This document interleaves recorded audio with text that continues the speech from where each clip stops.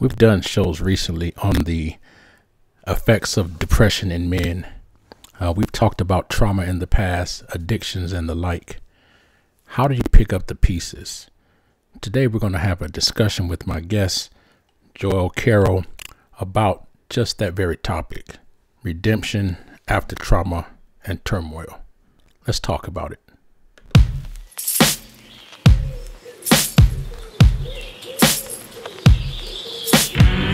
Welcome to Let's Chew the Gum. I'm your host, Protocol.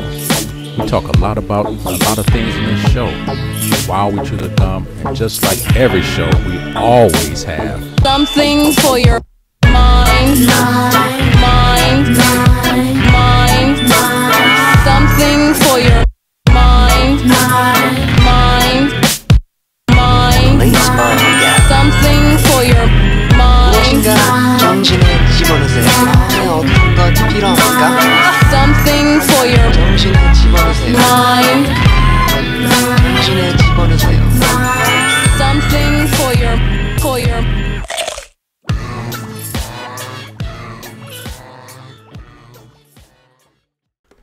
Welcome to this latest edition of Let's Chew the Gum, the podcast where we talk about everything from A to Z while we chew the gum. I want to welcome my guest today. We're going to have a pretty in-depth discussion just about the redemptive values in life, overcoming trauma, depression, anxiety, and just the life, let's just call it that, life, and where we may find ourselves. My guest today is Joel Carroll. Joel Carroll is, I don't know if it's a new author. I think when you're an author and you have a book like yours, that's something you've been writing all along, whether you knew it or not. Welcome to the show, Joel. Thank you for having me. No, absolutely. It's definitely my pleasure, man. You know, it was interesting meeting you and being able to talk with you briefly when we did prior to the show, because just a couple of weeks back, I had a guest on the show, and our conversation was surrounding depression. All right, we were talking about depression in men in particular, and how a lot of men are reticent, or they're not willing to talk about it because it's just something that's been ingrained in us to not talk about that type of thing, whether it's depression or trauma or anxieties or whatever. And so now we get to come back and have a discussion with you because your book is out, but your book is full of remnants from your life, and so I wanted to be able to utilize that to empower our listening audience and to just shed some light on some of the things that folks go through in life. So I'm going to let you just sort of kind of introduce that aspect and sort of talk about, your early life and what are some of the things that led to where you are today. Okay, I appreciate it. So I was born in Phoenix in 1978, and my father was in the military, so we moved really quickly. I was about 2 years old, went to Virginia. In Virginia, we went to Europe. While I was in Europe, I had some cool things that happened in my life. I played soccer for 3 years, went skiing in Austria. I was in a commercial in Amsterdam, a Mickey Mouse commercial. And life was good. But I also had some things that really got to me, like started seeing shadows that other people weren't seeing. And I didn't want to get made fun of while I was at school, but I was going to tell my best friend at the time, his name was Michael, that I was seeing these things. And then I also got confronted by a demonic entity while living right around the corner from an old graveyard. And the entire time that we lived there, I had something pulling me towards that chain link fence or calling me. And my older sister and the neighborhood kids never had the same actions while walking past it to the bus stop or sledding when it was snowing out there. And eventually I started noticing shadows coming from that chain link, the area, that graveyard, and then a demonic entity ended up in my room in the middle of the night. I was going to tell my best friend Michael about this. Nobody else. He ended up passing away before I could tell him, like 3 hours after he got off the school bus. So with having this demonic presence or this spiritual turmoil as a 6-year-old, a 7-year-old, and then the loss of my best friend at that time, I didn't know what to ask. You know, as a child, I believed in God. My mother always spoke of God. But when I tried to pray as a young child, there was no light that shined down on my bed. There was no powerful voice telling me it's going to be okay, what the answers are. Why would somebody at such a young age pass away like that if there was a God?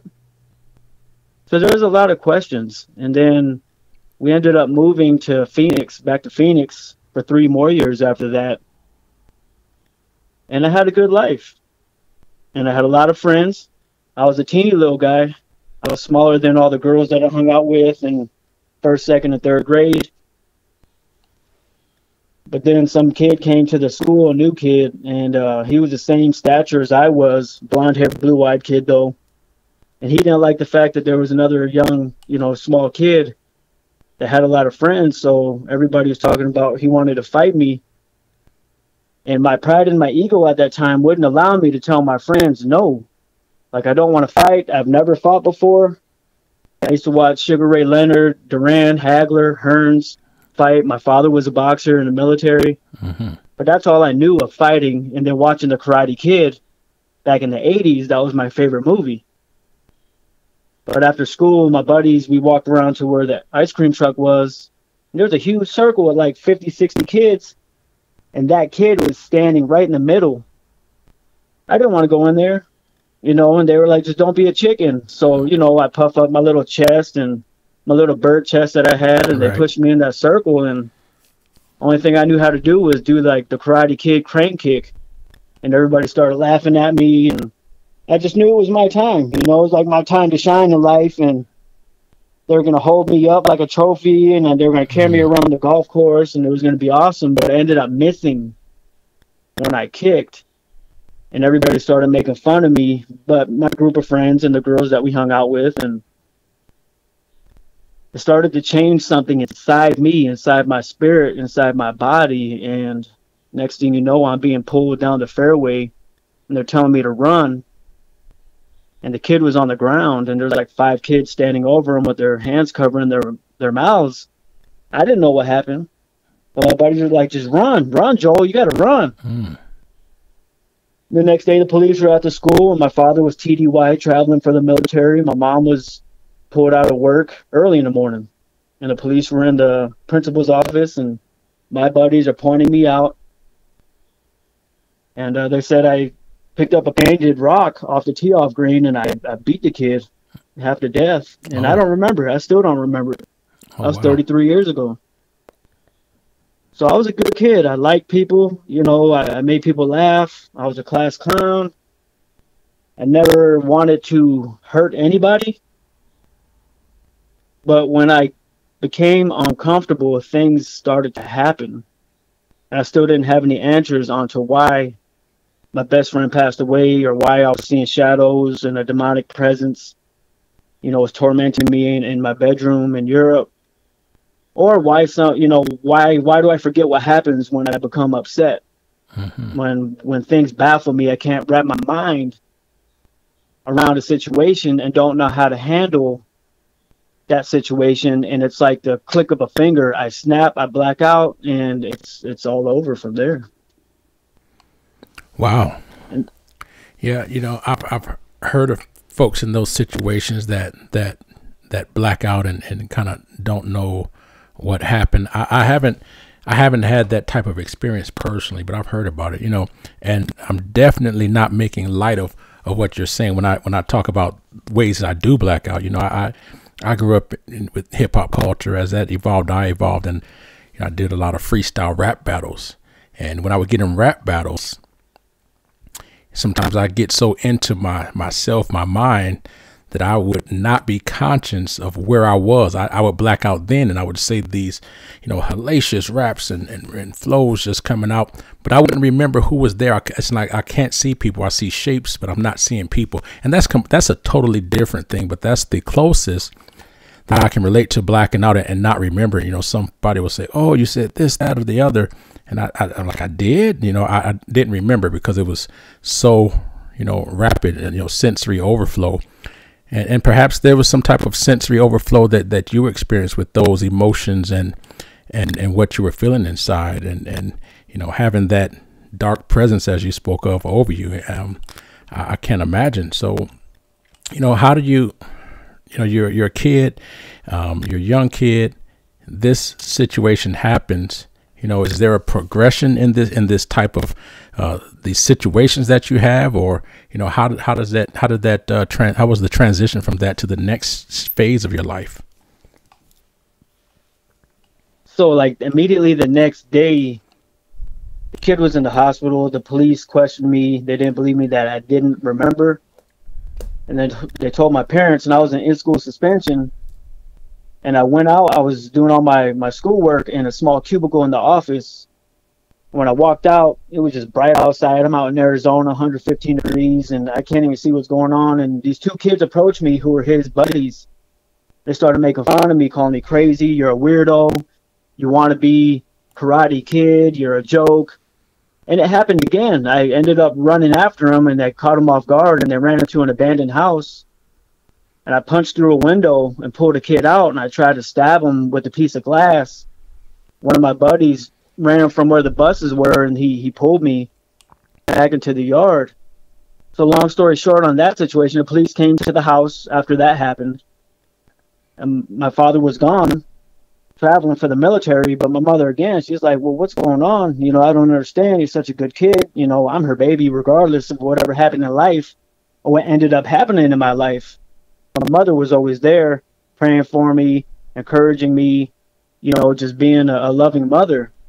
So she was kind of baffled about that situation. And then in the drop of a dime, my father was like, well, we're moving to Virginia. You lived there when you were 2 years old, but now we're moving back. And that gave me depression. That gave me anxiety, the fear of the unknown. And just the thought again of having to pack up all my little life that I created for myself to go almost 3,000 miles away to a new school, don't know anybody, and have to start all over again. That gave me extreme anxiety, and that was situational. Mm-hmm. What ended up happening was I love sports, and I played Little League, I played AAU ball, I played Boys and Girls Club basketball as well. I collected sports cards. I could speak stats to anybody on the planet, adults, anybody about NBA stats, NFL stats, and Major League Baseball. And my parents were drinking the whole time. My father worked at the Pentagon. He was a functioning alcoholic. My mother, too, she worked at a bank. She was actually the bank teller for that woman that everybody heard about, Lorena Bobbitt, that cut her husband's penis off. That was in our neighborhood. Mm-hmm. And life was good. Life was good in middle school. Had my friends, going out playing ball, having a good time. And that was my best time of my life when I was about 12 years old. That was the best year of my life. That was 1990. Right. Yeah. That's after you moved to Virginia. Yep. It was just amazing. Interesting. I actually lived in Virginia around that time also, military also. But, I've been uprooted once in my life as a teenager, moving about 3,000 miles away when there was a bad situation in life, mid 80s crack epidemic in the inner cities. Mm-hmm. and we moved. And I moved to South Central LA of all places. But it was redeeming for me. I was able to reimagine my life. I was able to focus in. But I know about that feeling of the uncertainty of leaving everything that I know and what I'm comfortable with. But so that was a good time for you. So, but prior to that, there were some kids that were hurt. I mean, we kind of surmised there was folks bullying. There are a couple of kids though involved in families that are hurting, but that's elementary school, and I hope, things went well for those folks afterwards. So now you're in Virginia. Things are good. You're about 12 years old in Virginia. Are you still moving around after that, military life? No, my father planted at the Pentagon, and he was there for years. Okay. And my sister was in high school. My older sister was in high school, and I was in middle school. And then once I was out of middle school, the plan was I was going to high school where my sister was at, and where all my friends that I had, grown and had relationships with for the past, 2 to 3 years. And my parents decided they wanted to purchase a new home with 2 acres of land and not in the neighborhood. And that zone was still at Woodbridge High School in Prince William County. What happened in the middle of that summer, the school zoning changed and the plans changed. So like 200 feet from our house, if you were, say, to the east of those mailboxes by a dirt road, you were going to Woodbridge. But if you were on the west side of those mailboxes, which we were barely, you had to go to Garfield. And I didn't want to go to Garfield. I didn't know anybody at Garfield. Mm-hmm. So it was shocking. It was depression at its max for me at that point in my life. A preteen, my emotions were everywhere, and I ended up having to go to this school where I didn't know anybody. So again, I picked up that basketball, and I was at the gym every single day. And mind you, I'm small.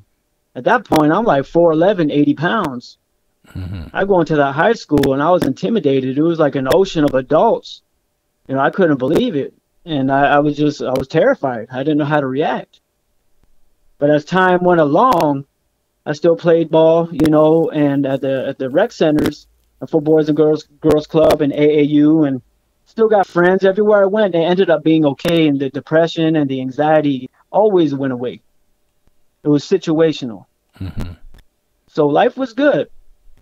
And I got comfortable in high school, and then once I tried out for the basketball team, I was just way out of I got out-leagued, just outclassed in every single way, and they're like, "You're not even in the right school, kid. Shouldn't you be in middle school?" I mean, that's how small I was. So I was like, you know what?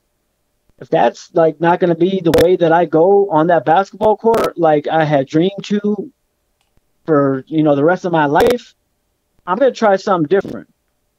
So I went to my mom's and pop's cabinet above the stove, and I picked up their bottle of liquor, and I poured it into a cup.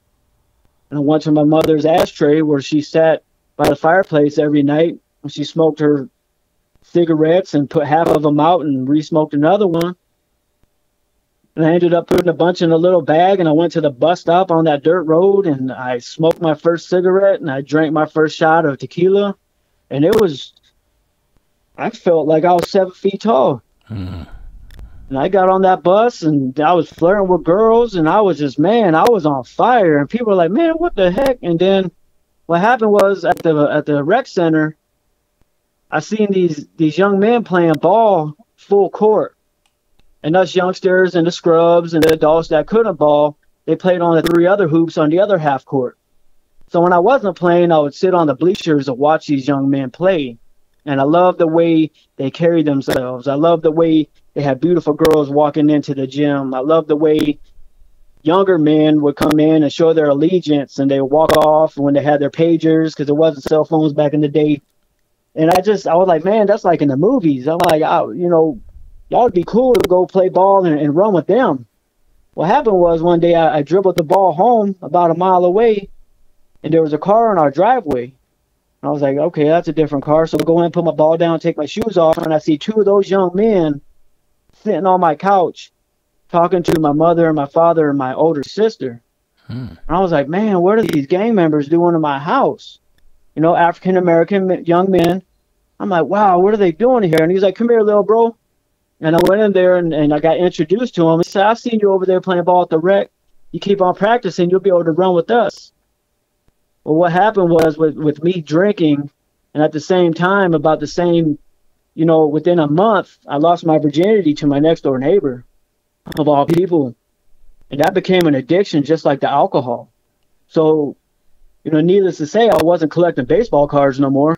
Right. You know, it was Right. about females and drinking this liquor, and I started smoking Black and Milds, and you know, now I'm asking my mom to give me some Timberlands, and I want some hoodies, and they did. You know, my parents, you know, did what they could. They weren't making a ton of money. We were not wealthy by any stretch of the means, you know, and but they did what they could, and I ended up putting a pair of Timberlands on, putting on a hoodie, got some fatigues, started dressing like everybody out there. And my sister's boyfriend was like, "You're not to be affiliated, little bro." But within like that year, I started recruiting smaller gang members, like small gangs, but like the ones that I knew could be killers, to bring them to the table for my older brother, you know, because people thought that was like legit my older brother. He was a black man, but he was light skinned. And my hair was long. I got different hair. So now I'm getting braids. And all of a sudden I get a beautiful woman, female in school. And people are like, "Man, who is this dude?" And then I'm at her, in her neighborhood, walking around after school, and gang members are pulling up in their Jeeps and their cars, masks on, putting guns in my head, putting guns in my mouth, testing me, trying to get me out of the neighborhood, but I wouldn't leave. I would not leave. And I went to get affiliated within that year after my sister's boyfriend gave me an alias, and that alias is Omen, O-M-E-N. And to me, that was everything, because I was born on Friday the 13th, weekend of a full moon. I'm a Libra, scales of good and evil. My name is biblical. It's in the Bible. So when he gave me that alias, without being affiliated, I ran with it. And I was like, okay, when fights broke out in high school, I would jump in and just start doing acts of violence, committing acts of violence, just to show my allegiance to a gang that didn't even want me around. Right. Right. So you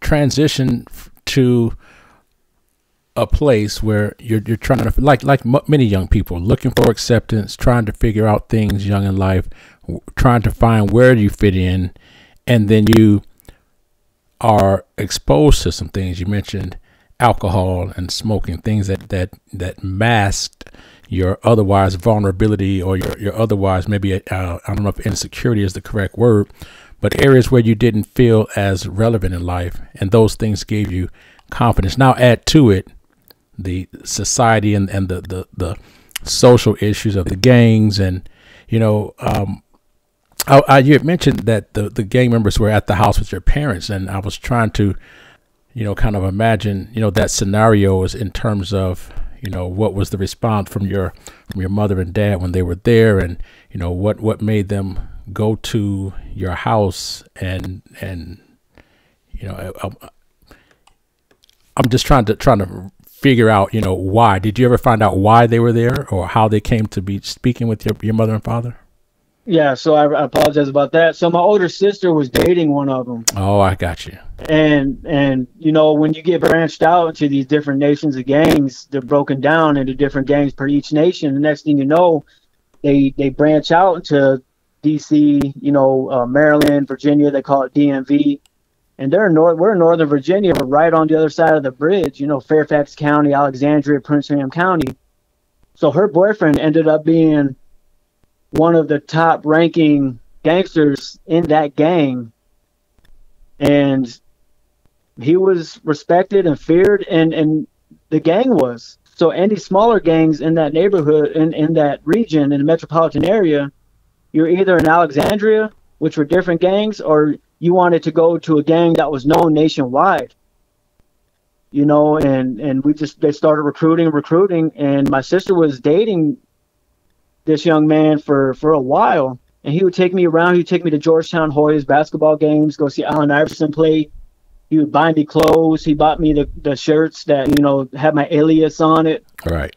And, you know, it was flattering. It was. I knew he was cheating on my sister. I didn't care. And I'm like, I'm rolling with a G right now. Like, this is fabulous. I'm like living a fabulous lifestyle. And I would see people that I went to middle school with that I hadn't seen in years.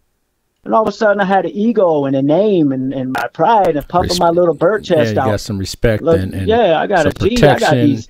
Yeah, I got some grown black men walking with me. You know, I'm just Caucasian, you know, Mexican, Native American kid that people knew to be so innocent and sweet. Next thing you know, I'm wearing Timberlands and hoodies and bandanas around my neck. And when I went to go get initiated, it didn't work out so well for me, man. Like, they asked me, yo, what are you gonna bring to the table? And before I could open my mouth, dude that asked me that got pushed out the way, and somebody else hit me like dead in my temple. I was just gonna say, it sounds all too familiar, sort of the, gang member taking you out and buying you things and shirts and letting you hang out, all the grooming and preparing you to join in that situation. I want to definitely hear more, have my audience hear more about this, and then to, talk about, how these things come about in your book and what comes after this. But we're going to take a quick break and come right back and finish up with this story. It's a familiar story in many respects, but there's some unique aspects to it that I want to bring out. So we'll be right back. You're listening to Let's Chew the Gum, the podcast where we talk about everything from A to Z while we chew the gum. My guest today is Joel Carroll. We'll be right back. Where do you watch TV? On Watch TV. Nowhere. On Watch TV. What's on Watch TV? On Watch TV is one of the most exciting channels on Roku and Amazon Fire TV, with lots of categories to choose from movies to music, documentaries, and more. There's something for everyone. What if people want to place their content on Watch TV? You can visit the website onwatchtv.net to find out more, or email onwatchtv@gmail.com. Don't forget, check out On Watch TV. See you on Watch TV. See you on Watch TV. On Watch TV is available now on Roku and Amazon Fire TV. Check it out. On Watch TV. Okay, thank you for listening to our sponsors. We're back with my guest, Joel Carroll. Joel's book is entitled The Book of Joel, Cunning, Baffling, and Powerful. And we're going to get into that conversation. Joel, man, you've been telling a very interesting series of events that have occurred. A lot of it is what some folks don't experience in a lifetime. So, you're being groomed to, join into this gang, and I can only imagine you're feeling protected. You're feeling like you're somebody. You're having an experience that a lot of people, not just young men, but a lot of people want, which is acceptance, love, a sense of family, protection, especially in light of the bullying that you experienced growing up, the teasing and whatnot. I can only imagine the empowering feeling that you were experiencing at that time. Am I correct? Absolutely. Acceptance was everything. It was absolutely everything.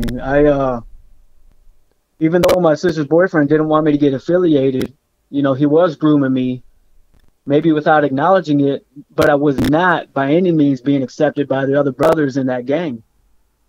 So even my best friends at that time, I'll say my closest friends at that time that I played basketball with, they were getting affiliated with that gang. And immediately they changed their way. They changed their presence. They changed the way they spoke to me. They changed overnight. They went to bed. They woke up and they were a G. And I knew it. I didn't question them.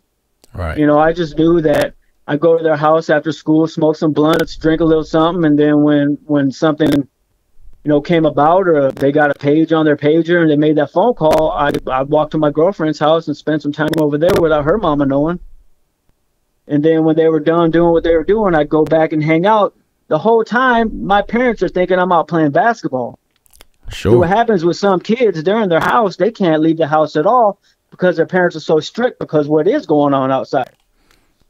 And some parents like mine, they gave my sister and I a long leash. Mm-hmm. A long leash. That way they could work, make some amazing food because my parents can cook, and we would eat, and they'd be like, go ahead and go out. And then they would think I was at like my friend's house from middle school, but the whole time I'm in Dale City, Virginia, not in Lake Ridge, and I'm out here smoking blunts. Now I'm starting to sell weed. I'm still not affiliated because once what I spoke about before, I went in, I was like, I was a spiritual kid. I'm a very spiritual man now. And walking up those steps to get initiated, and it didn't work out so well, I'm just thinking these things through. And then when the young man got pushed out the way and another young man hit me in my temple, I couldn't open my mouth for a week. I'd never been hit in my life. You know, that fight in Phoenix, that wasn't even a fight. Nobody even hit each other until I blacked out, and then we saw what happened. Right. But I'd never been hit. And then for this, I don't know, 20, 22-year-old young man, I'm, 15, 16, hit me in my temple. I'm colorblind. I ended up being in the military for a little while, but I can't see certain colors. And he hit me so hard, I saw orange out of one eye and purple out of another eye for 4 hours, and I couldn't open my mouth. And they were like, "Get out of here, kid! Like, what the hell you doing, white boy? Get the hell out of here, man!" But I was tenacious. I was like, "I'm going to conquer this goal. It's going to happen." And I started committing more acts of violence with some of these gang members, and people started to know my name. Meanwhile, the entire time, I'm drinking. Now I'm drinking corn liquor, home, freshly made down in the basement corn liquor for $10 a gallon in a mason jar, and that's just fueling my fire to want to make a name for myself. Because if I wasn't going to do that on the basketball court, I was going to do it somewhere else. You were looking for acceptance. You wanted to be accepted. My whole life. My entire life. I had wood in the fireplace at home with a warm fire, great food. Parents could cook their butts off. Clean house. I had everything I needed as a child and a young teenager. But I took off. I went out of my parents' home looking for something, searching for something. And when I ran away, I was gone 19 years. I ended up going for 19 years trying to find something that I felt I wasn't having at home. And when I got affiliated, let me tell y'all, I'm telling you, I got what I signed up for. Like, I got the brakes beaten off me multiple times. Like, I was at a go-go in Washington, D.C. at the Ice Box, and I felt the evil manifesting and a small riot ensued in front of the stage, and I knew something was going to happen. When we walked out of the club, I got beat so bad. These dudes almost killed me. They put a hole in my face right above my lip that ripped my Timberlands off. My gang was up the street talking to girls. But I knew it was going to happen. I'd seen people getting shot through the windows right around the corner from where we were walking, waiting to smoke a blunt. People that I looked up to, like a brother that were in my parents' house, get taken down south and executed on the side of a highway, and they don't find their bodies for 2 months. And what do I do about it? I start tripping off LSD. I start smoking formaldehyde. Go across the bridge to D.C., dip my Newports in embalming fluid, let it dry, and I'll smoke that. I didn't think about anything. I just didn't think. I just kept going. Now I'm cheating on my girlfriend. I'm like this pretty-eyed, beautiful hair white boy down here, and I'm sleeping with all these beautiful women, like young girls, and it was just, I got lost. I felt like I was missing something out in society, and I did never want to go home because I was just going to miss something like super intriguing.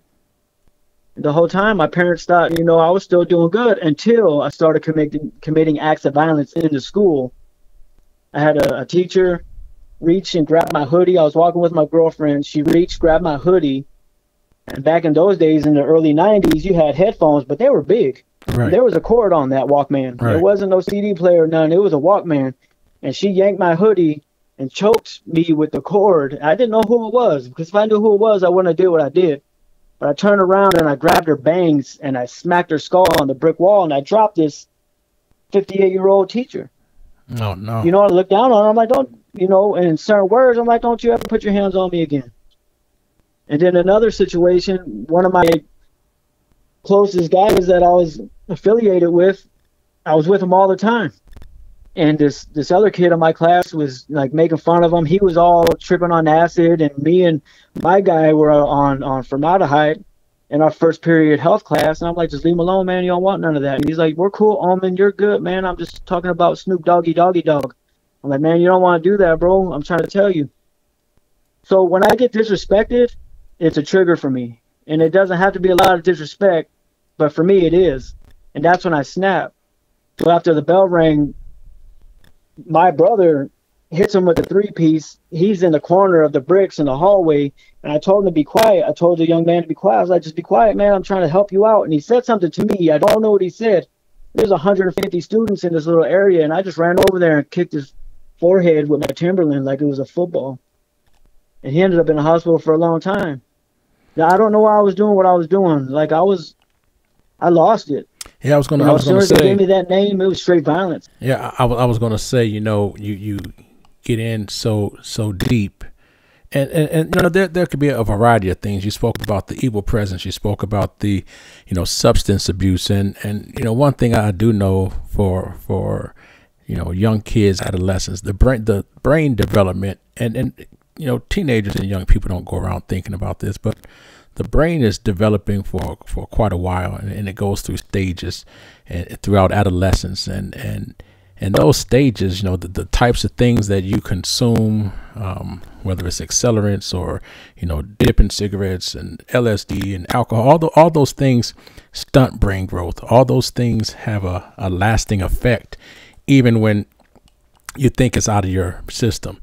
Add to it trauma, add to it anxiety, add to it, a society and a young and misguided men. And the time frame you're talking about, that comes right on the heels of, the crack epidemic throughout the country. And I bring that up because, and obviously not the case with your family, because your dad is there, right? He's working in for the Pentagon or whatnot, but a lot of families, and probably a lot of the young men that you were around, that you look to as models, right? You're young and impressionable, and that's a model to you, right? That that they're doing bad, but they're getting attention, they're getting girls, there's the money, there's the lifestyle, right? But a lot of those individuals are in situations where there is no father figure, a mother figure in the home because of crack epidemics, crack addictions, things like that. A lot of young people during that time were, for lack of a better term, running the streets. They were being worshipped in a sense by grown adults, who were addicted. And so that was, it was just, for me, going through those periods, all out, hell. It was hell. It was like something that we had never seen before. And that whole thing spread throughout the nation, from inner cities to suburbs. And there's a whole reasoning behind it and why it happened. I teach some courses about that, but that'll be for a different show. So through all that, man, today, you have a different life. What was the catalyst, or the transition period that caused you to change? So I ended up, after that period we just spoke about in high school, I ended up getting into some pretty heavy things, and I got addicted to crack cocaine for 5 years. And I got kidnapped near Manassas, Virginia, when I was sleeping with an older woman.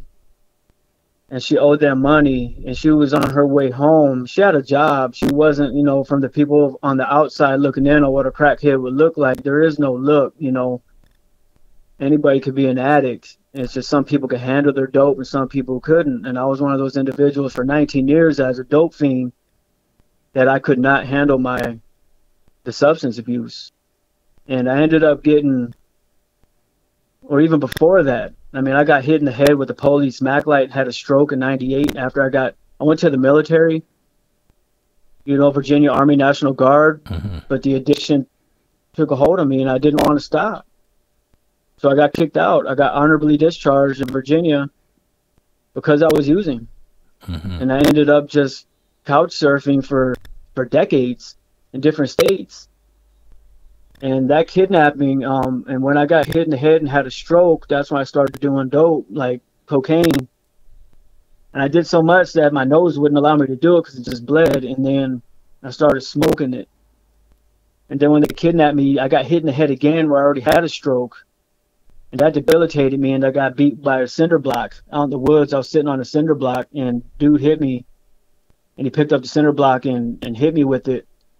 and they dragged me to a truck. I knew it was going to happen because the door opened. In the meantime, I got a beautiful daughter, you know, in 1999. And I would talk to God all the time. You know, I'd just be like, let me break these chains of imprisonment of my own self. And I didn't know how to handle situations like being testified against in court with two of my G's after we did a jewelry store heist outside of Washington, D.C., and they got on the stand and they pointed at me. And they said different words to try to change it up so it didn't sound like they were telling on me. But they did. You know, and so from that point on, and that was in the year 2000, I had homicidal ideation for 13 years. That means 13 years every day I'm waking up wanting these people dead. And the more people, you know, I turned myself in for the jewelry store thing. I did my time for my father who worked at the Pentagon. And then what do you for my listening audience, you know, we've talked about this, but what do you mean you did it for your father? So for the first time in my life, I did something selflessly, you know, a selfless act. My father was going to lose his security clearance at the Pentagon because I'm a known gang member in the Northern Virginia, D.C. area, and I was a convicted felon on the run. And I went to Florida where I was sleeping with another woman that I'd met down there. So I ended up turning myself in so he did not lose his security clearance and he can remain at the Pentagon. Okay. And then I went back after doing that selfless act. I went right back to being selfish again. You know, I did a 6-month faith-based all men's program being incarcerated during my time being incarcerated, and I got closer to God.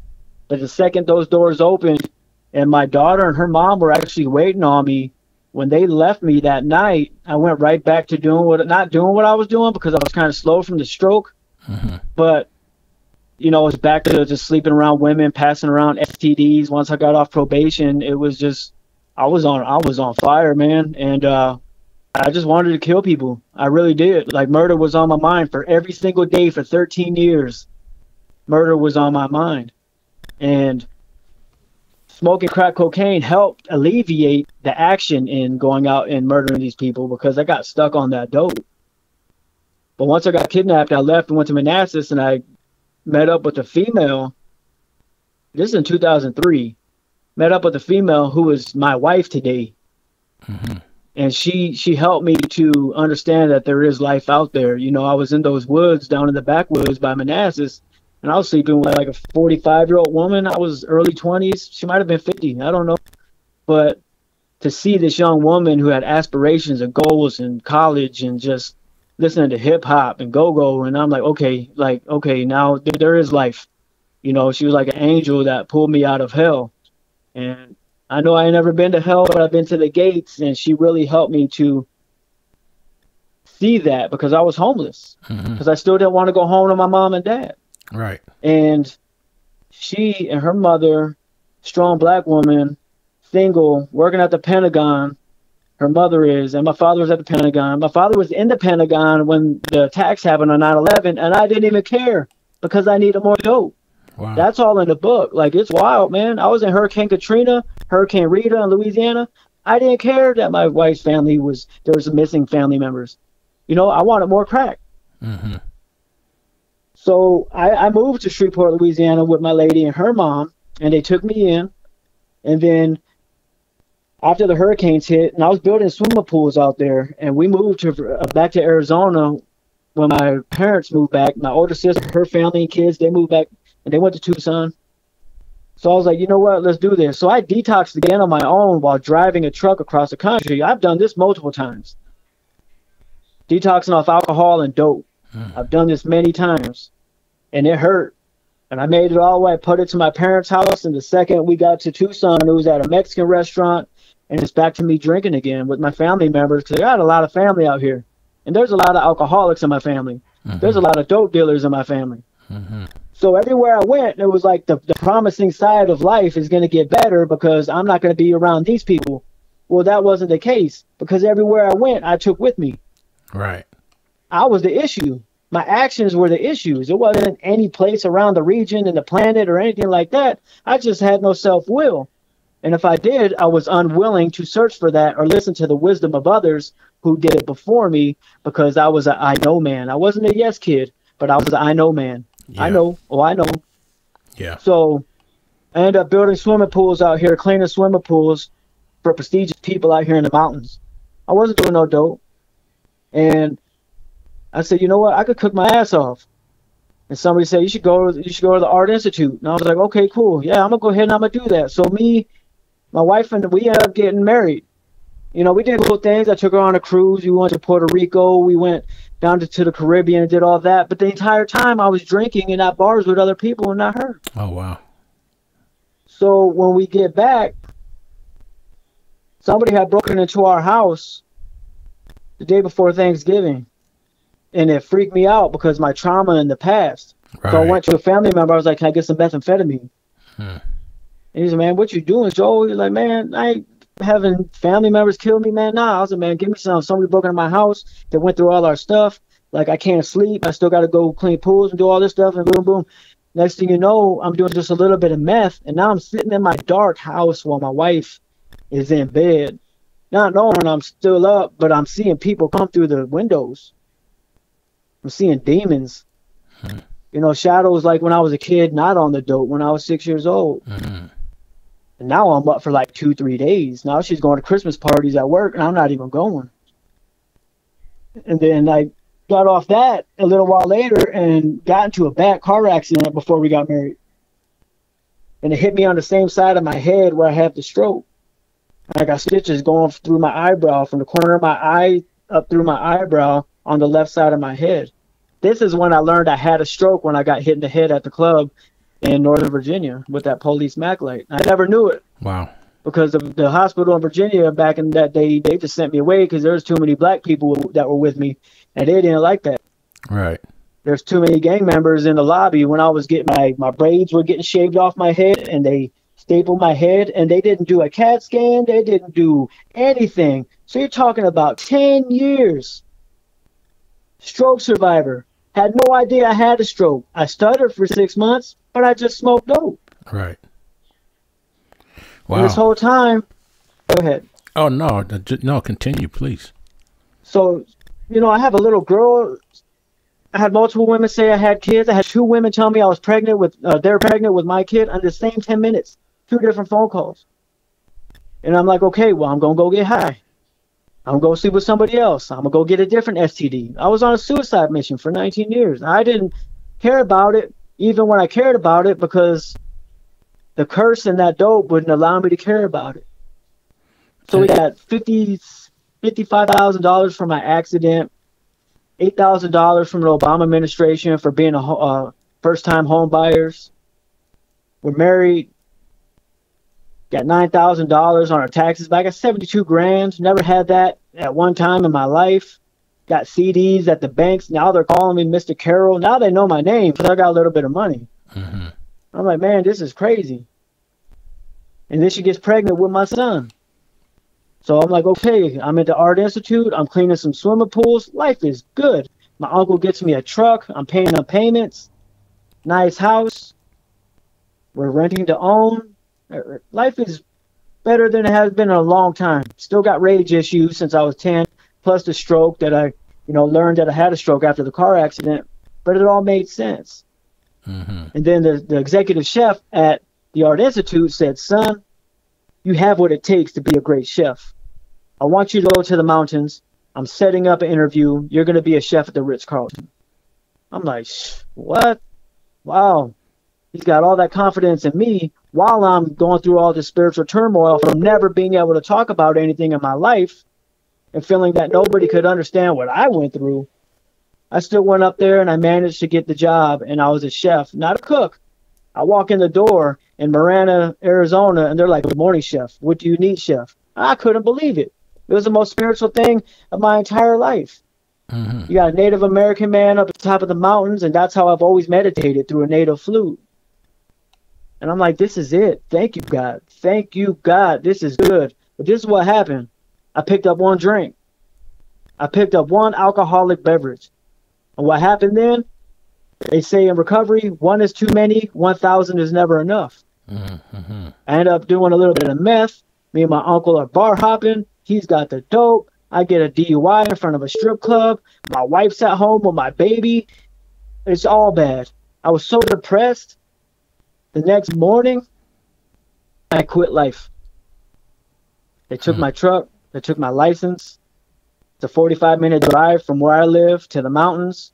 And I gave up. My dad rode under the garage door and asked me to stop drinking. It was 7:30 in the morning. I have no SUV. It's in the impound. My wife's pregnant with another son. And I said, you know what? I can't. I quit. Chef called me. He was like, you're late. You okay? I said, no, I'm not okay. He's like, you coming in though, right? I said, no, I quit. And I hung up on him at the Ritz-Carlton. Wow. The Art Institute called. You coming back? F off. Don't ever call me again. Wow. I left my wife pregnant that day. And I vanished for 2.5 years on methamphetamine. Now, I'm not going to talk about everything that happened on meth. It's not for the show. It's in my book. It's sick, it's disturbing, it's evil, it's twisted. It was so twisted that I ended up in a mental institution off and on for 2 years. Everything that I did in my life, it came full right back around, and that dope did nothing but magnify it. And I became a pervert, so I went around perverted women and prostitutes, all married. I was married. Jumping out of windows with axes and machetes and standoffs with police, high-speed chases. I was a lunatic.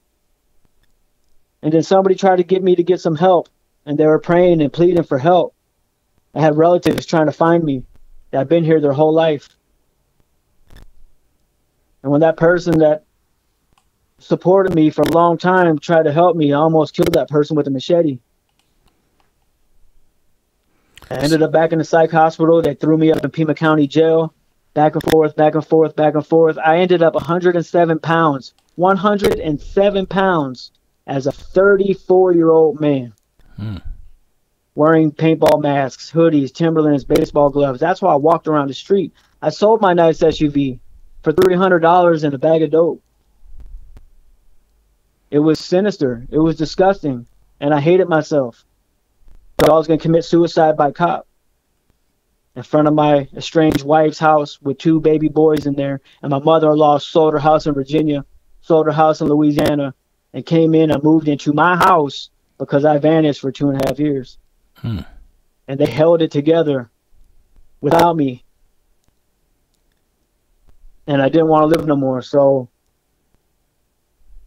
instead of the police shooting me, I took the mask off, and there was a divine intervention at that moment, and ended up being hogtied and thrown into a psych hospital again. And then one more time, I went back at it on the street after leaving rehab.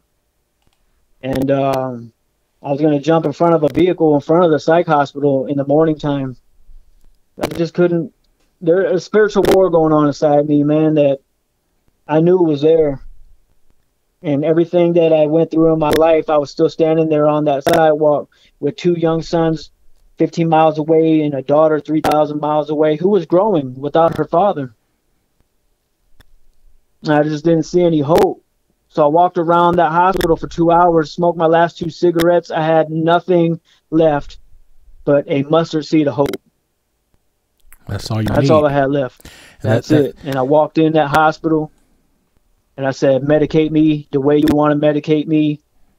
I'll be open-minded to it. This is my last opportunity before I kill myself. And what year was this? 2013. 2013. So,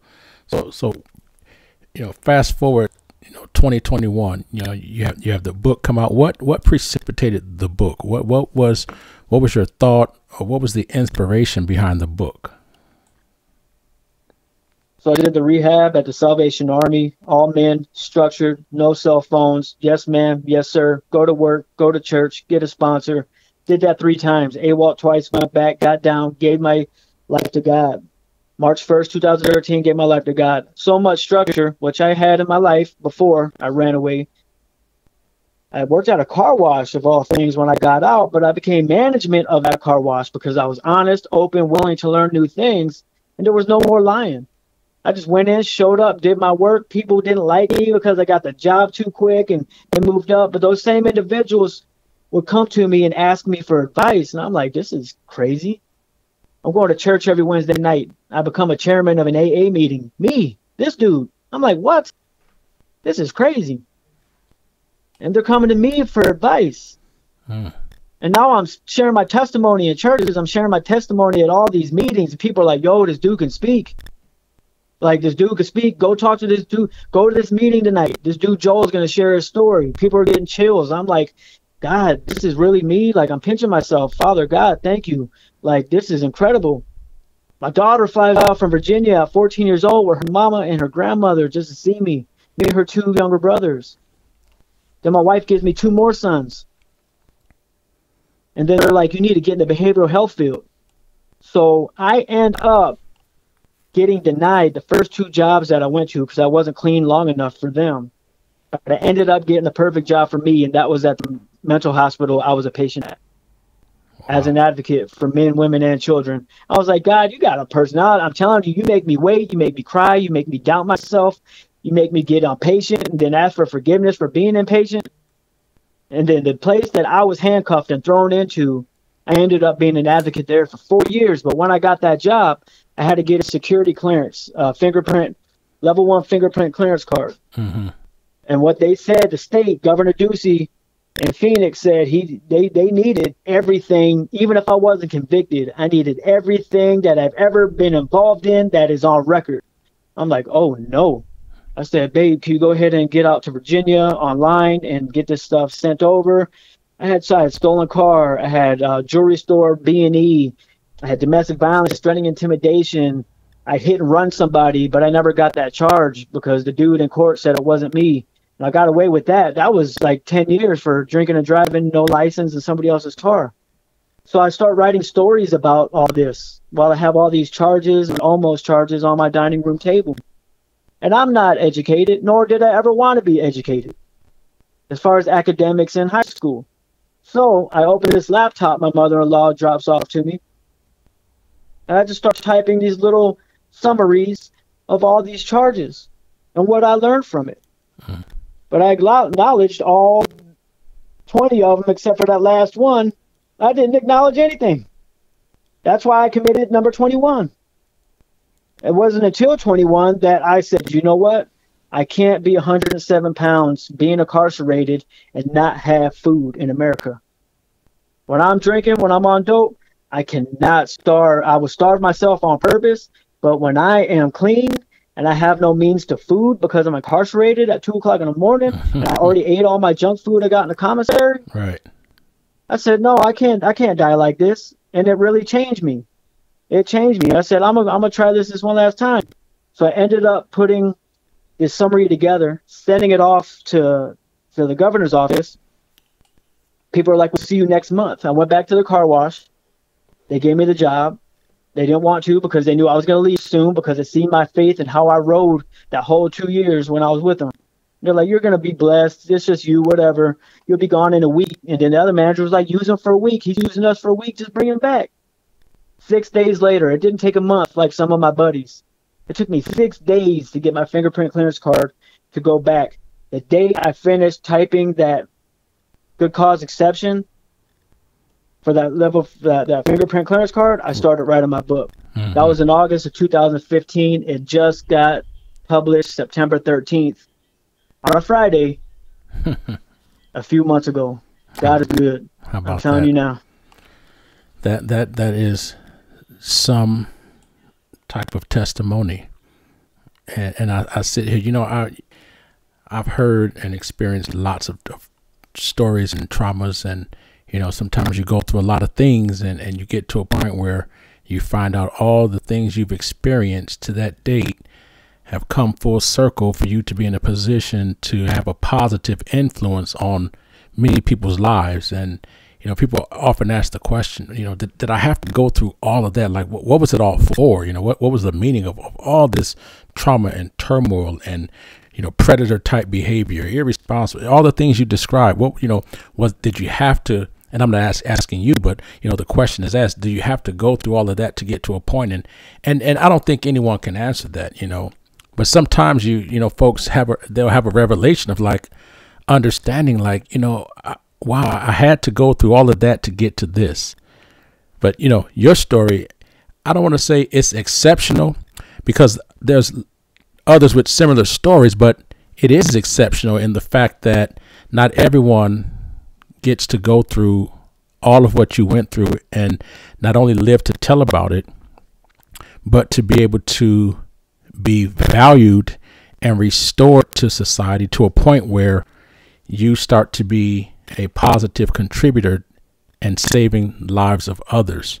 Right. Not everyone gets to that point, whether they got caught up in it's an overdose, or maybe, maybe they were shot by someone else. So, that's a lot. I understand the lifestyle you're explaining. I know many people that have ventured into that realm and have not come out on the other side to be able to tell the story or tell their story. No pun intended. But, that's what your book represents to hope for individuals. And I can only imagine when folks hear your testimony and they're in a similar situation, because sometimes, I was homeless as a teenager and survived the struggles of inner cities and a lot of the things that you spoke of. And sometimes it seems as if there is no hope, there is no way out. And a lot of folks take the attitude of, well, I might as well roll with this lifestyle because, if they're at school, folks are labeling them and giving up on them. In society, they're labeled and given up on, and it makes it easy for others to, whether it's some type of substance abuse, to go into that realm to where they do become socially accepted, right? And so it ends that way. Man, it's I wonder, you wouldn't know at the time, but thinking back. And this is a bit of a loaded question in a sense. Thinking back, high school age or whatever, do you think there was anything that could have been done within the school system that might have deterred you from the life of trauma that you had to experience, that might have,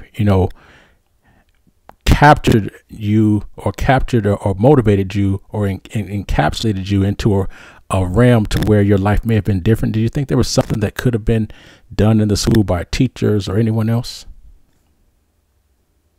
As hard as I was going at it, it's a simple no for me, because they would try mediation with the police in the school with me and other gang members, and all that did was give us like floor to threaten each other with their lives. And while you're asking me that question, I'm like, well, what if I did go to my sister's school?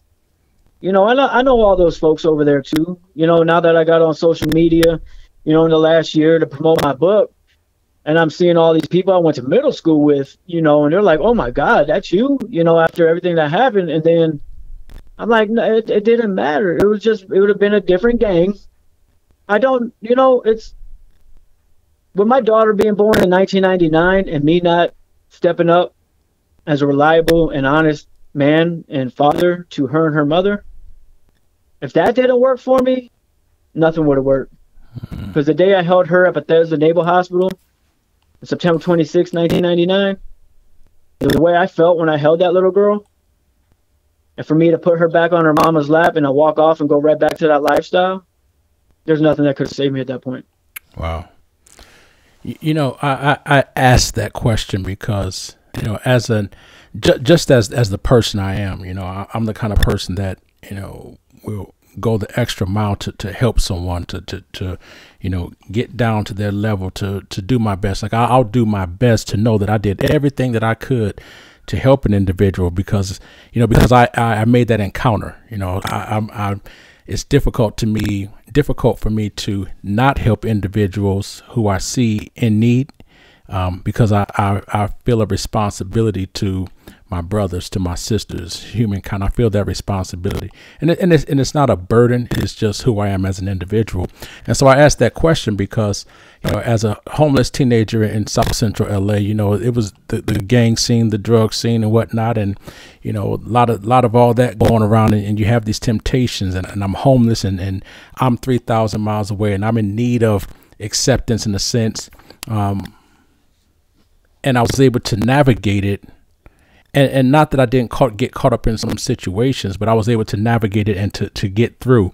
I was going to make a very bad decision, in my opinion, and become a drug dealer. And I ended up going to the military to kind of say, hey, I was homeless, I was poor, I was desperate as a kid.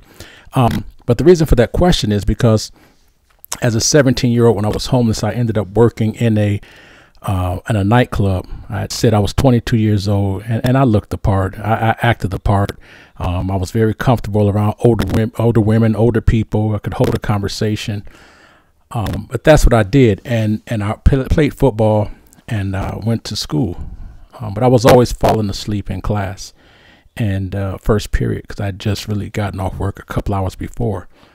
And I did that so much so, and I'm failing, but people didn't say, here's this homeless kid who was trying hard, was falling asleep. And to their credit, I never revealed that I was homeless, right? And I don't know if a kid should have to.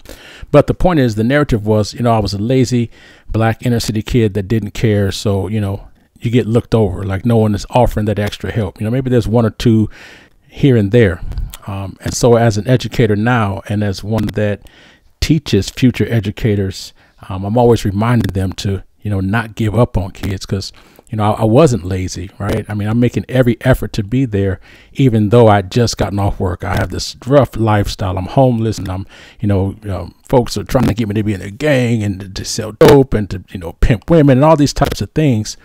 But I'm there trying to find my way. And so to that end today, for my nonprofit, I have a scholarship that I'm offering to, students who have a 1.5 GPA or lower. And some folks are like, why would you, reward failure? But it's not. It's an incentive to say, hey, just because you're failing doesn't mean you don't have value, right? People, I'm failing this class because I'm falling asleep, not because I'm not smart. I'm a very smart guy, at this time. And now I'd like to think still.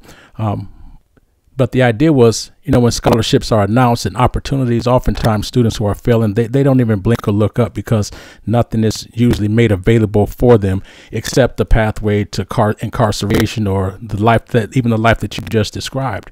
And so my thought is, with this incentive, to give students an opportunity to, have a chance to earn some money through this scholarship, they simply answer a question, how can teaching or learning about Black history be beneficial for all people, right?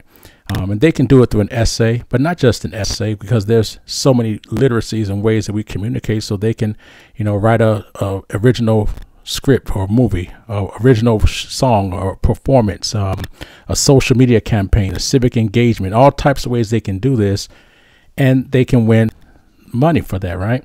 And it's a two-parter. The other part to that is they'll get half of the money then, or a portion of it, I should say then. And at the end of the school year, if they have no Fs, they get the remaining, right? So 200 up front if they win, and then another 300 if at the end there's no Fs. And my idea is that it's an incentive for them to have something that they can believe in. Like, I was able to do this. And then I was able to not have failing grades, right? I'm motivated now. And so now they know that they can do it. Perhaps the next school year, they'll stay on that path. So, it's something new. It's something different that haven't done before. I haven't seen before. But I just thought, even for you and others that, I grew up with at that time that struggled through, all the perils and ills of what you described. I just wonder if opportunities like that, may have made a difference and I know for some it wouldn't, but for the ones we can, much like the work you're doing now, if you can save anybody, it's worth it. You understand what I'm saying? I think it's extraordinary. Yeah. and how you broke that down right now, because something you said almost towards the end there was just somebody believing in. Yeah. To have somebody believing in you. And that's what I do. Today, I work in the behavioral health field with adults that are coming off fentanyl, methamphetamine, and alcohol, cocaine. I know people that huff gasoline. Just speaking to them on their level, not somebody coming in and be like, hey, look, this, you know, they feel the authenticity when I walk in that building. Sure. And I let them know off the break, like, this isn't going to be easy, man. But when I share my testimony, there's a line, you know, and I'm grateful for that. And I ain't saying this for my ego. You know, there's a line. And it's usually the people that mean mug me before I walk in there, before I set up and go in there. And they're looking at me with smirks on their face, like, what this little dude gonna say? Yep. And they give me an hour, and like you described earlier, when you just start freestyling back in the day, you don't know what you said. That's how I am when I share my testimony. Like, I just go. I'm anxious before I do it. I have doubt before I do it, and then I pray to God, just let it flow like milk and honey. And I say one word, and it's a wrap. And then an hour later, it was a blur, and there's a line, and people are like, "You get it, you understand. I need. Can you mentor me?" Yep. Yep. Like you say, 25 years in the penitentiary. You know what I mean? Everything I've heard in there, and since I've been out, nobody said anything like that, like you have. And I'm like, it's humbling. It's humbling because I believe in him. Yeah. And that's what you're doing. It's extraordinary. 1.5 or lower, that would have been me. Yeah, and it's That a lot would've of been me. a lot of folks, and you know, like I know that normally those are the students that are overlooked and pushed to the side. You know, they're not being engaged with, but I know they're valuable because I've been there. You know what I mean? And it's, again, it's important. And I always tell folks, no matter what, those are still kids. You know, we look growner sometimes, we talk growner, we act certain ways, but they're still kids, and you know, and sometimes misguided. And so I think for anybody going into education, you know, it's important. And those that have experiences where it's authentic, you know, it's not textbook sharing, it's life experiences and really understanding and relating to individuals. That authenticity matters, and which is, you know, like you said, people look and they hate on you and scowl when you come in because, like many people, they're being prejudiced. They're prejudging you. Could be on your size, it could be on your complexion.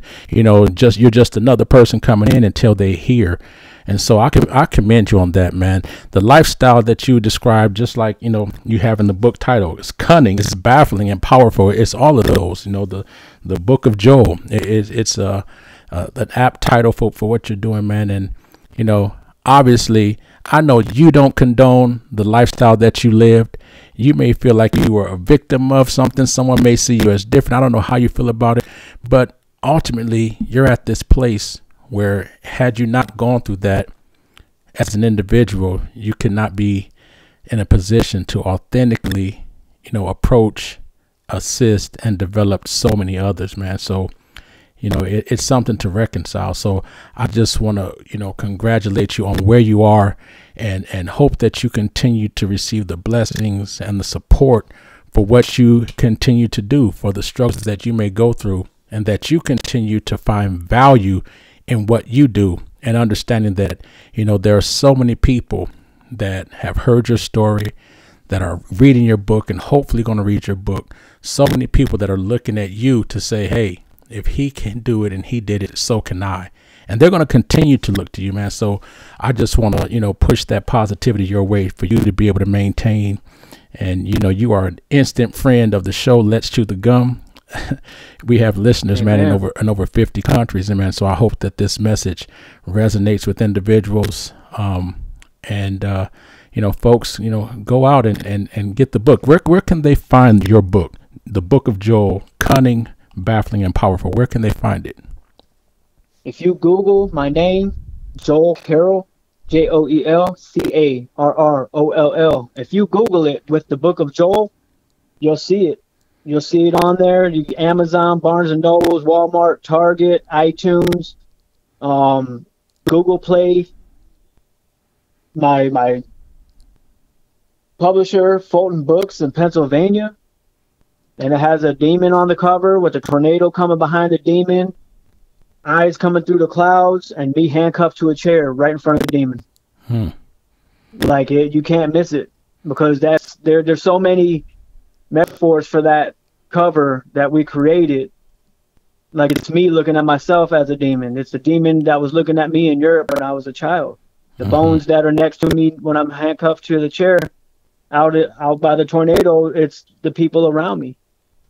You know, and I've always told people, look, I've never lost anything in my life to people to death. I hear it all the time. I lost my house. I lost my wife. I lost my car. You ain't lose nothing. We made a decision that ultimately caused us to lose those things, but we gave it away to the addiction. We gave it away for another female. We gave it away because our ego or our pride. Only thing I've lost was people to death. And that's what those bones represent. So you can find it on all those platforms. If you have somebody that is an addict or an alcoholic, read the book. It will give you some understanding on how we think and why we continuously go down that dark tunnel in addiction. If you're going to rehab and you need a good book to inspire you, get the book. If you know somebody that's going through something, but you know they're an avid reader, it's a good book. It's about the ending. It's not about all that experience. It's about where I found my strength, and it's all the hope that I'm trying to press out to this planet before I go on to meet the Lord. So I really do appreciate you. No, man, I appreciate having you on the show to tell this compelling story. You guys go and check out that book for sure. And as you heard, it's for everybody. If you know someone going through it, if you're going through it, if you're an avid reader, right? We all know somebody that's going through something, and many of us are continuing to go through things, you know, with everything that's going on in the world. So again, big ups to you, man. Thank you so much. To my audience that's listening. This is Let's Chew the Gum, the podcast where we talk about everything from A to Z. Be sure to join me next week, as my guest will be award-winning actress, the renowned actress Eileen Gruber. She has definitely another compelling story to tell about her amazing career, from all her accolades in Hollywood and her outreach that she does for a larger community in the world. You won't want to miss it. Feel free to send follow-up questions for my guest, Mr. Joel Carroll. You can send those to letschewthegum@gmail.com. Download the podcast wherever podcasts are available. Please continue to share with your friends as we continue to bring you compelling stories, real-life, authentic situations. Again, we talk about everything from A to Z. And remember, we always have Something for your